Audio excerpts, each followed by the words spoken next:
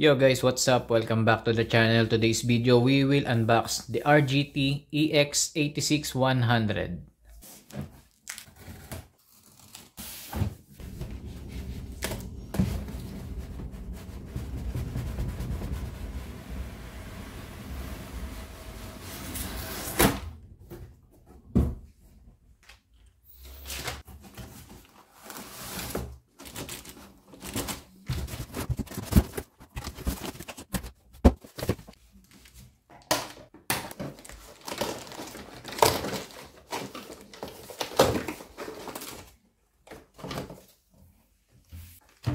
So guys, in the package, you will get a charger with a T-plug connector, instruction manual, parts catalog, and here we got the accessories, the snorkel, the wiper, doorknob, the 2.4 GHz transmitter, and the Rock Cruiser RGT EX86100.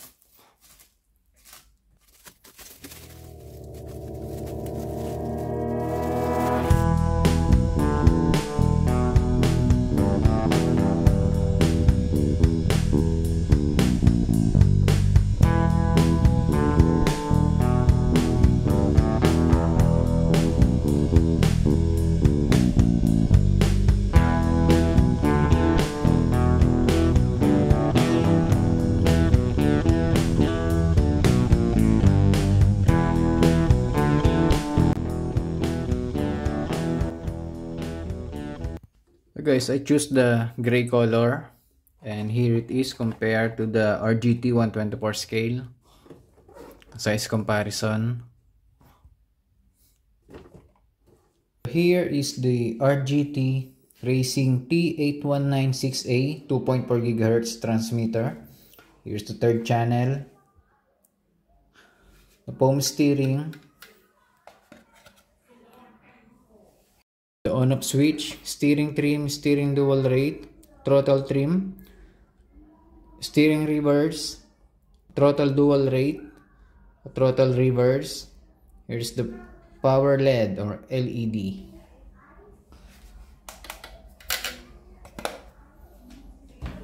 So here's the RGT Rock Cruiser EX86100.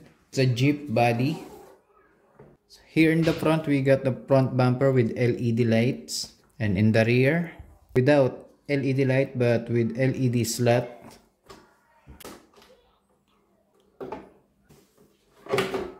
Here's the body. In the front, we have the LED slot for the headlights, the stickers for the turn signal, got the hood scoop, got the fender, front and rear, the stickers.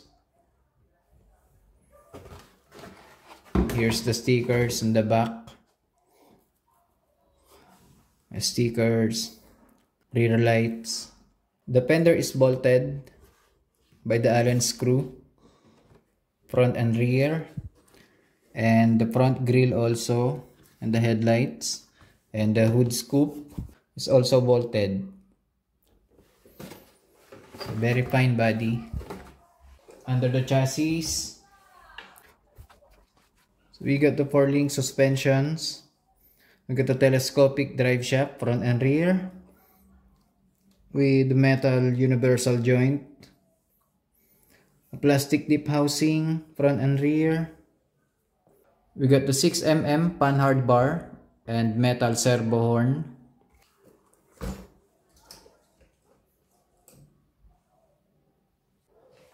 I believe it's a oil-filled shocks. RC540 20 turn brush motor. Here's the gearbox. We have a C-type metal chassis. The front bumper and the rear bumper is adjustable. Here's the battery, 7.2 volts, 2000 mAh, nickel metal hydride with DINS plug or T-plug connector. We got the plastic battery tray We got the on-off switch. We got the 15 kilogram waterproof servo. Here's the receiver box. Here's the waterproof 1040 brush ESC with a jumpering pin for the LiPo and hydride battery, and a jumpering pin for a drag brake adjustment, and it has the metal dip gear.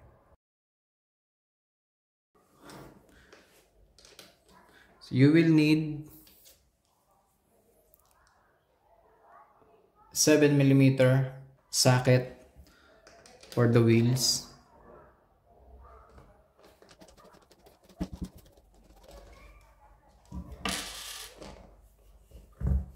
We have here is the wheel hex. It's a 12mm wheel hex.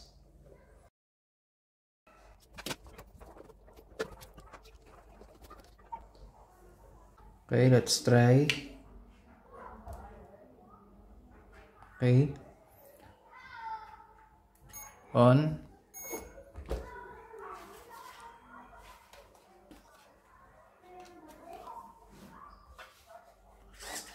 So here is the steering.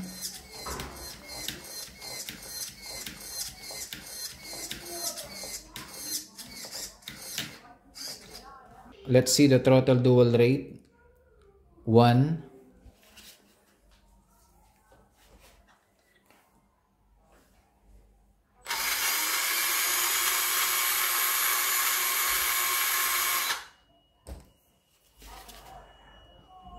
2.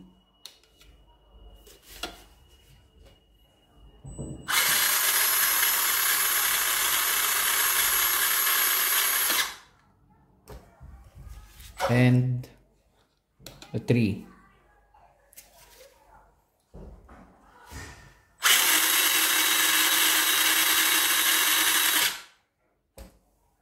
The articulation in the rear is 3.89 inch. Same articulation in the front, 3.89 inch. Okay guys, that's it for today. See you next time. Tschüss.